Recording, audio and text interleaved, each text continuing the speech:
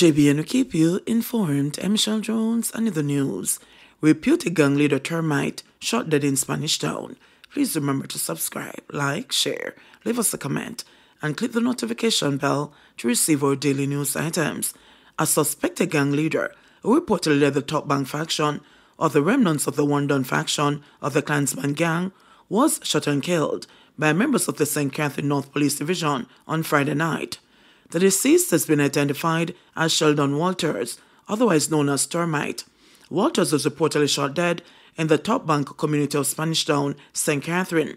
The circumstances surrounding the killing are still unclear. However, photos circulated online of the dead body of the notorious gang leader.